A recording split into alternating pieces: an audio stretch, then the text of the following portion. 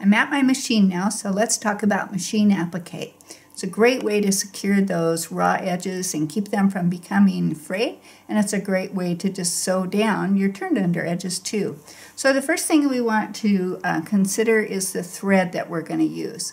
So you want to add that extra layer when you're doing a lot of heavy thread work, so that it'll stabilize that. You don't skip stitches, and your stitch line will be look much nicer and more finished, and then that just tears out of your way.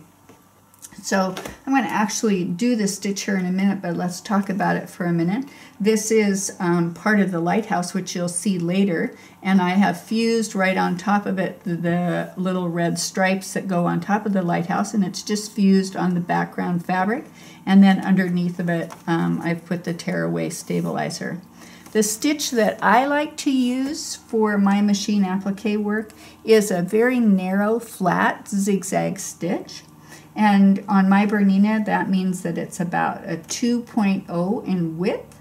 And then instead of bringing it all the way down like you would for a satin stitch where it's really a built-up thick thread line, I like to back that out a bit so that it stays nice and flat. And that's about a 0.3 in stitch length.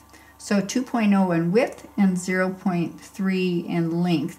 So primarily what you're trying to do is secure what's ever on top to what's ever underneath.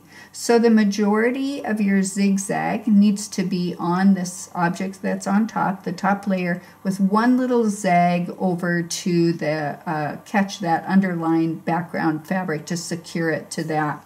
I like to go ahead and get my machine started so you can kind of watch me as I'm doing this.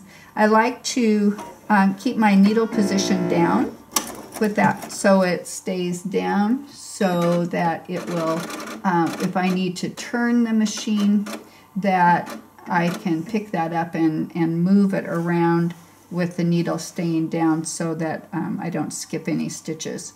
So I've got it on my zigzag now, and I'm just going to head along this edge here.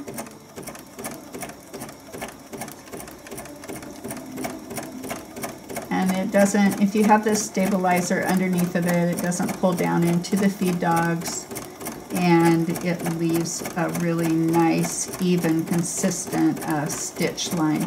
I like working on these objects if I can while they're still just nice and small, like complete this whole little lighthouse as a unit, because on my bigger and bigger landscape quilts, it's harder to get to the centers of things where all of these objects might be. So if you can do as much of the machine applique work as you can when they're just small little units, it's really helpful.